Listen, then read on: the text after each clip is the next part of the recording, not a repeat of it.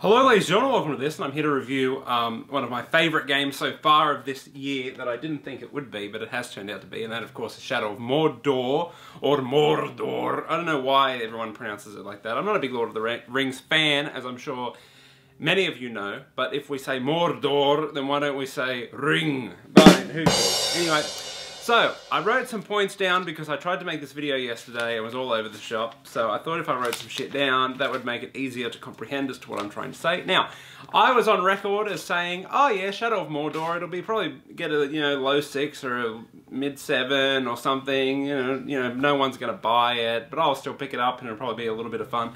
Completely wrong. It is an amazing experience that you should go out and purchase right now, because sooner or later Call of Duty is coming out, Assassin's Creed is coming out, Far Cry is coming out, and this will probably just get thrown by the wayside, which it shouldn't, because it is an amazing game, but it doesn't have a Far Cry, it doesn't have Assassin's Creed behind it, or in front of it actually, so probably the masses won't pick it up. So, let's get started as to why Shadow of Mordor is an amazing experience that you should pick up right now.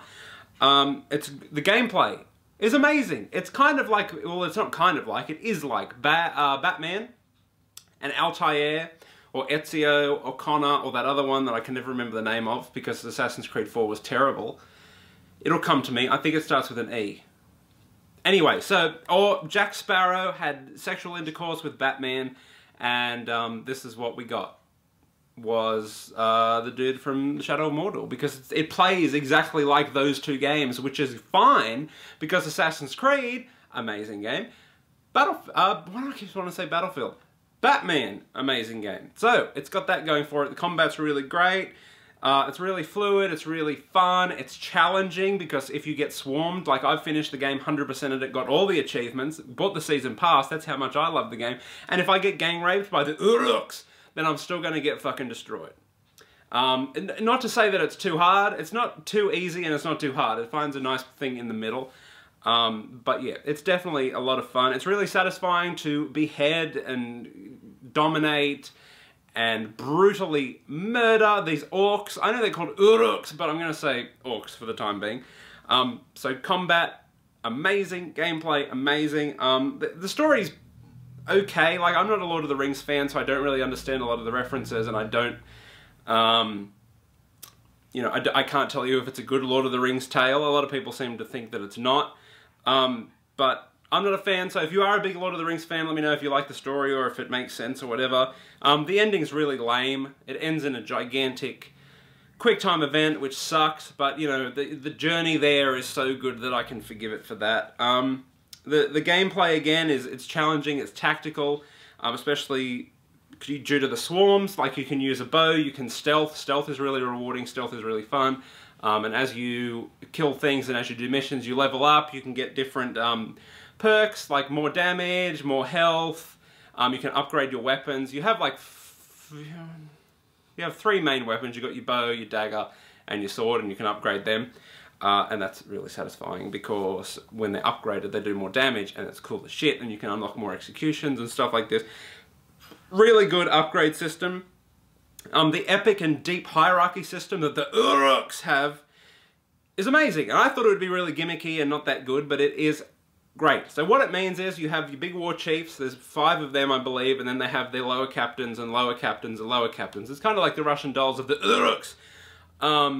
I don't know why I have a Scottish accent when saying that, but it's so deep, and then you can help one become a war chief and control him, and then you can control all these underlings and stuff like that, and it's really political, it's really fun, it's really amazing, and you could just play that aspect of the game for hours and hours and hours on end, because it's really fun, and obviously the higher level they are, the more epic shit that they drop. It's not like Destiny, you kill one no matter what, you're going to get something.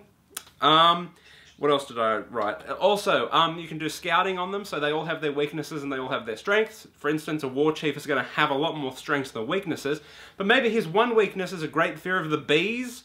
Drop some bees on him and he's going to run like a little bitch. However, if you do a stealth takedown and he's invulnerable to stealth, you're going to get your shit pushed in. And the same goes for all the other underlings as well. So it's really interesting, it's really great, and it's really cool to see how you can manipulate that system to work in your favour. It's not like you can just dominate a lower one and then, oh, he's war captain now, war chief. You have to, like, go take him through missions and level him up to the point where it can challenge, and then you can like overthrow people, perform coups and stuff like this.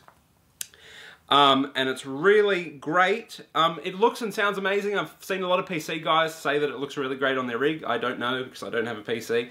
But let me know if it looks great. It looks great on Xbone. I'm assuming it looks great on PlayStation 4. Sounds great too, but I believe it's composed by the dude who did Bioshock Infinite, and I do love the Bioshock Infinite soundtrack. There was other things that I probably meant to say that I didn't write down, so I'm going to have a tactical think about that. Oh yes, about the hierarchy system. Every war captain, so say there's 24 spots, I can't remember how many in the big thing, and you eliminate all 24, right? There's no ones left. Advanced time, they all come back. Not the same ones, they're all different. And when they were showing the game off, they're like, oh yeah, when you run into them, because when you run into them, they all say something to you. Like, they'll be a smart ass or an asshole, or just laugh at you. That was the creepiest one. Really good. And I've played the game for 30 hours, 100%ed it, and not one of them has said the same thing. So I thought that was really impressive. And it's really cool to like, for instance, if one of the war chiefs kills you, and then you go back, he'll be like, I thought you robbed the grave, Ranger! You know, and stuff like that. Oh shit, and then, you know, you got the other ones that are like, I'll eat your bones, Ranger!